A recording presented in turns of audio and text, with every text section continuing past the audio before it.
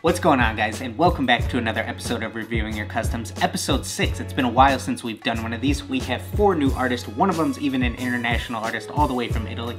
Very excited. It's been a while since we've done one of these. Reviewing Your Customs is a segment where we go ahead and break down everything when it comes to custom sneakers, from the packaging all the way down to the very last detail. So we're very excited to bring you guys another one of these. Let's go ahead and dive right in. So first up, we have a pair from Cadet B7.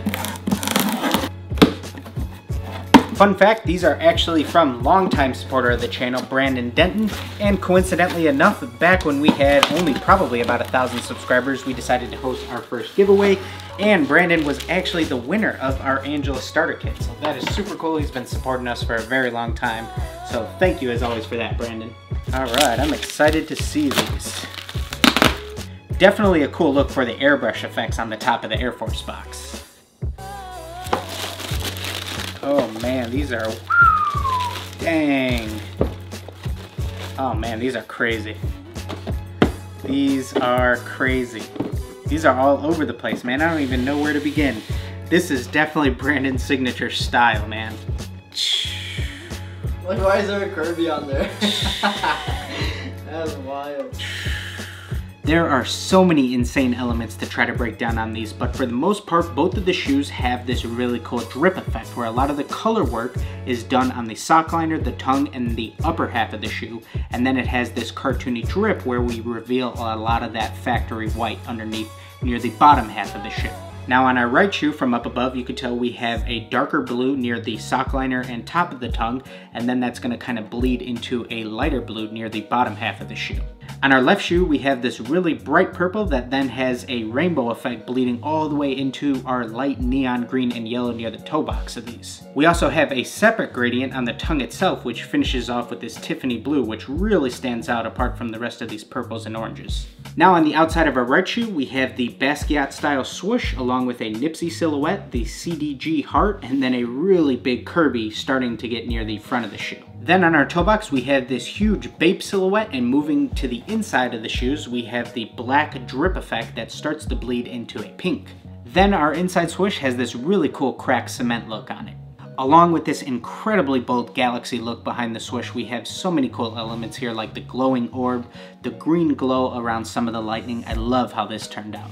Then stretching across the back tabs of both shoes, we have a really clean Supreme logo, and now moving into our left shoe, starting off with the Joker silhouette, we then move into the Kobe Nike logo, along with some designer brand stenciling behind this rainbow gradient of some Gucci, a little bit of LV, and then on the other side we have some Fendi also. So this is a really cool way to just incorporate a million different elements of these. We also have the Kobe silhouette on the outsides of the shoes, along with the signature smiley cadet logo. Love how these came out, so many cool things. We have the Pink Panther that is opposite of the Kirby on the other shoe, so just a really unique way of tying in so many different elements on these. Then on the toe box for our left shoe, we have a dripping Chanel logo along with a really cool take on the Joker smile that starts near the very front toe box and then kind of bleeds into that side medial panel.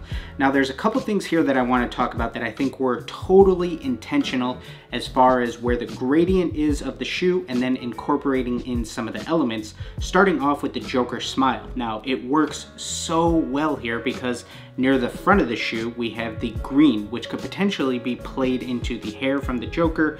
Then we have that red Joker smile. Now moving into the back of these, this is where we have the Kobe silhouette on the outside, and then we have the Mamba logo on the inside.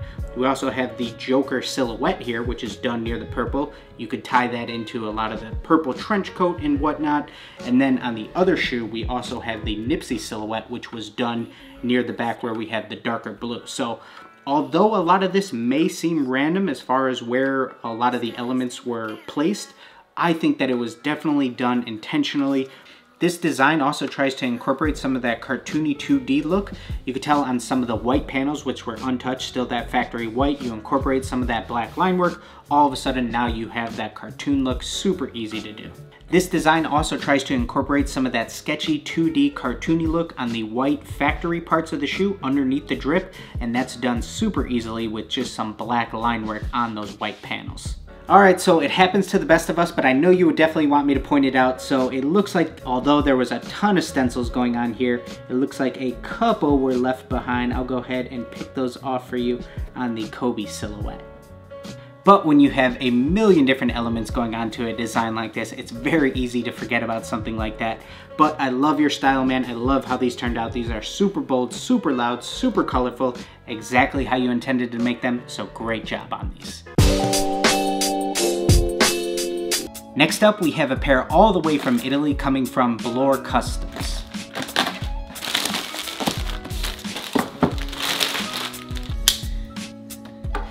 Little bit of marker design here on the box. Says Rick and Morty by Velour Customs. Got a sticker on the Air Force One paper. Oh man, check these out. Got some custom swooshes. These are wild. So starting things off with the toe box on both of the shoes, we have that signature Rick and Morty vortex pattern. All of the line work, the dot work, it's extremely clean. Neon green's an extremely tough color to really pack in the saturation. Sometimes it can take a lot of coats to do that, but it's done very well here. Then for our vortex pattern, rather than ending at this panel right here that wraps around the entire toe box, we let it bleed a little bit onto this side medial panel. I really like how that effect turned out, and I think it was a smart decision to not end it there. Then on the outside of both shoes, we have custom swooshes. These look really cool. Obviously, these had to be cut out separately with a different patch of leather and then turned into this custom graphic with the spaceship. So that's always cool. I'm always a fan of altering the swoosh, but still keeping the essence, still being able to tell it's a swoosh, but adding an effect to just really help tie in some different elements from whatever your theme is. Now on the back tabs of both shoes, we have two different characters. We have Pickle Rick on one and then Morty on the other with an eye patch. I think that this was a really innovative way to tie in the different characters. And then we have a couple different panels which tie in other elements from the characters, such as Morty's shirt, and then kind of just this pickle design. And both of them are done in this really popular theme that became really big in custom sneakers over the last few years, of this kind of cartoon style. So there's this washed effect near the outer edges of the panels, and that looks so dope, man. Here we can see a little bit more of that cartoon effect that's done on the medial panel behind the swoosh, along with, like I said, the yellow shirt here, where all you do is kind of try to darken up the edges, and it really helps the panels pop, and it just gives it this cool cartoon flavor. Sticking with that cartoon effect, it looks like it bleeds onto our laces also. So on the left shoe, we have the outer edges of the white laces with a green effect, and then on the right shoe, we have the outer edges with a pink effect. Then it looks like we also have a set of custom tongue tags that were likely heat pressed on. They have the Rick and Morty tongue tag, and they say by Velour Customs. So a couple little things that I think could potentially be improved on, trying to clean up some of the paint that got on the midsole on these. This is something that could really easily be cleaned up by dipping your Q-tip into some acetone, removing that, scraping some of the paint off with the toothpick. Little things that are just gonna clean up the midsole more. I think adding a little bit of black paint on these edges of the swoosh would also add to that cartoon effect. It would just help it pop out a little bit more. It's also just gonna give it a little bit more of a clean look too, in my opinion. But overall, I absolutely love how these came out. A very creative, dope take on the Rick and Morty theme. Next up, we have a pair from Fresco 402. All right, looks like we have another pair of Air Forces, except an Air Force High this time. And it looks like we have a Kobe tribute inside. Oh man, these are sweet. Little stickers also on the inside, always a great touch. All right, let's check these out. So starting off, it looks like we have the two Kobe portraits. We have the younger number 8 Fro Kobe, and then we have the 24 Kobe on this side. Both of them have the angel halo on top. That's a great touch. This is a really cool memorial piece, man. I love how these look. Purple and yellow, obviously being complementary colors. That's not easy to do. That's not easy to blend. This fade is awesome. That is one of the toughest fades to do. Something where you're trying to fade complementary colors. We have the yellow Lakers gold on the toe box into this violet, this purple in the back. It's not as much of a dark purple as the Lakers actually are, but obviously you could still tell it's a Lakers colorway. And here we have that middle bar. You cannot see where the colors start and stop at all. So that's always the look you're trying to go for anytime you're trying to do a gradient. So right away, huge props on the gradient on these. Then on the gold toe boxes of both shoes, we have a little bit of splatter effect done in both white and purple. And this wasn't done with just the toothbrush method because we have some of that stringy splatter look. Love how that turned out. Then we have a custom set of laces on both of these where the yellow bleeds into the purple, and what I really like about these is that the yellow really ends where the gradient of the yellow ends on the shoe also. So there's just so many things about these that you could tell were really well thought out. We also have a custom clear set of Dubrays on the laces. That's a Fresco Customs. This is a great branding technique. It doesn't take away from the design at all. It's not incredibly bold and standing out and loud. Nice little subtle touch. I love how those look. Now on the insides of the shoes near the back, we have a bunch of stencils going on. We have the Lakers logo, the Kobe and Gigi silhouettes, Rest in Peace text, along with Legends Never Die. All of these were likely done by laying down a stencil and then spraying a little bit of an outer glow or some yellow around it. They all look very, very cool. One minor little thing that I would like to point out is that I would have tried to make sure that Kobe's leg does continue down into the swoosh, really make sure that it's completed and doesn't end up here. Then on the back tabs of both shoes, we have the Mamba logo done in yellow with a little bit of purple spray around it. What I think can happen here sometimes is if you intentionally don't prep surfaces because you're going to keep them factory or whatever, so the back tab was going to stay white all along, maybe you skipped out on prepping it and then you decide, okay, let me add a little bit of a stencil look here. So you add down the stencil, you spray around it, and then because it wasn't prepped, some of the paint can rub off super easily. So that's what I think happened on the purple spray around both of these logos. Now for the main attraction on these Kobe portraits on both of the shoes. These look so awesome, man. I love this cartoon style. All of the contrast and depth that is packed into here. You really weren't afraid to pack in the contrast, and that's one of the most important things anytime you're trying to do any type of portrait work. Love how these turned out. These really capture an emotion of Kobe holding out his jersey. I think that was after he won his 4th championship, the first one without Shaq. So man, you can really just kind of feel the emotion in these. So I love how these turned out. The glowing effect around the halo above Kobe is also a great touch. I'm also really glad that there's not a glow behind the portraits themselves. Since Kobe's wearing the yellow jersey in both of these, that automatically really pops in contrast up against the purple background of these. So there was no outer glow or just effect needed behind any of these portraits.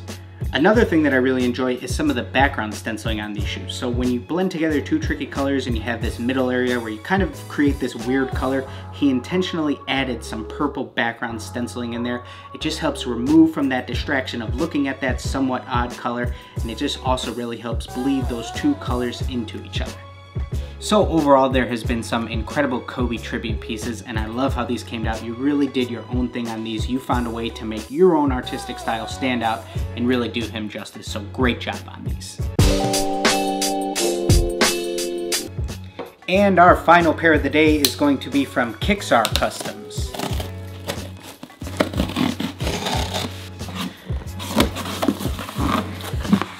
Alright, looks like we have our 4th and final pair of Air Forces, an all Air Force episode. So starting off with the top of the box, it looks like we're going to be working with a SpongeBob theme because within the swoosh itself we have some SpongeBob elements tied in.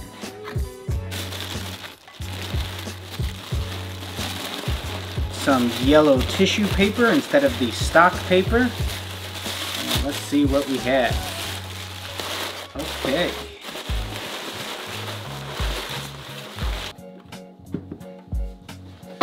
So this is an awesome take on the classic SpongeBob and Patrick theme. Right away before I talk about anything else, I have to dive right into my favorite part of these. Starting on the back tab, we have a Krabby Patty on one with the Kixar logo done in the SpongeBob font. And then on the other shoe, we have SpongeBob's Pineapple House along with the 2020 underneath. And both of these little text elements were done with the SpongeBob font. Love how that looks. There are so many cool elements, but right away, those are definitely my favorite right off the bat. So for the overall vibe of both of the shoes, this is really playing into the base shoe itself and really utilizing all of the panels of an Air Force One to your advantage.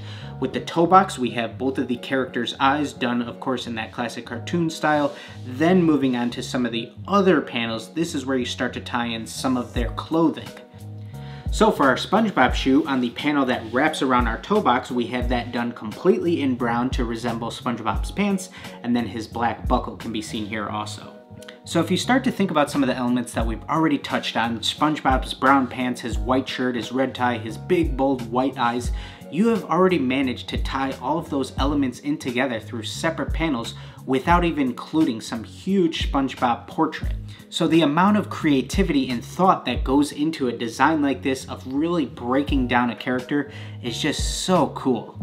Then as far as the swooshes and the eyelet panels go, we have some of those classic signature bold SpongeBob colors along with some of those bikini bottom flowers featured throughout. Now moving on to our Patrick shoe, a lot of the panels are done with Patrick's pants color, which is that light neon green, and then some of those purple flowers featured on top. Now working with a color like this light neon green is no easy task, and it is definitely saturated here. It's not glossy, it doesn't have any sheen to it, so I definitely of course want to commend your use of duller throughout these. These do not have a painted look at all. They have a very flat finish all the way throughout, so I'm always going to be a huge fan of that. We have painted sock liners and insoles on both of the shoes. They still have that nice soft factory feel, so those were done correctly of course. And then the tongue tags of both of the shoes also tie in the characters, so we have a little miniature SpongeBob cartoon on his, and then a little miniature Patrick cartoon on his pair. So the tongues of both shoes was kept completely white, but the little fabric piping that's around the leather tongue was also done completely in yellow on the SpongeBob shoe, pink on the Patrick one, and that is something that gets covered up by the laces. It's not something that you see at first glance, but as I look at these more and more, you could tell these were done with an extremely high level of craftsmanship. All of the piping surrounding each panel was done perfectly here. There is a lot of colors that are extremely tricky to work with here, from yellows to light neon greens, oranges. These were not easy, and I know that these took an extremely long time to do, but as I look at these more and more, I just really respect the level of craftsmanship and the attention to detail that went into these, so great job, Paul. Thank you guys for joining us for episode 6 of Reviewing Your Customs. Please go out of your way to give all of these incredible artists a follow on Instagram. Let them know you saw them here on Reviewing Your Customs.